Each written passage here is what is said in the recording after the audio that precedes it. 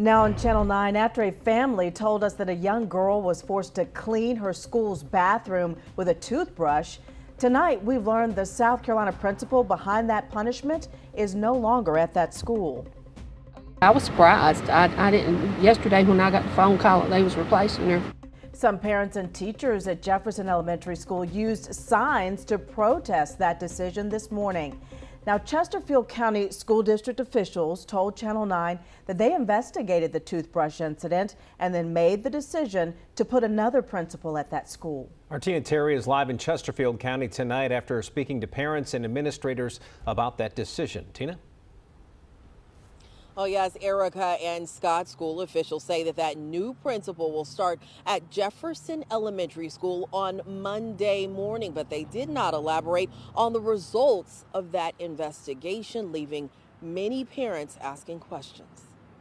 I don't know. All I know is my grandson seems to like her. Sheila McInvale talking about Andrea Garrison, the former Jefferson Elementary School principal. Parents received this letter yesterday saying Garrison will be replaced by Principal Angela Demby on Monday. I was surprised. I didn't, yesterday when I got the phone call that they was replacing her, I didn't know why, so I was really surprised. Others were outright angry. Some even protested the decision this morning with signs showing their support for the principal they call Mrs. G.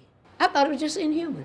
Irene Avery was disappointed in the protest, supporting a woman she says humiliated and demeaned her granddaughter by making her clean a school bathroom with a toothbrush. She says it was punishment after her granddaughter put too much toilet paper in a school toilet last month.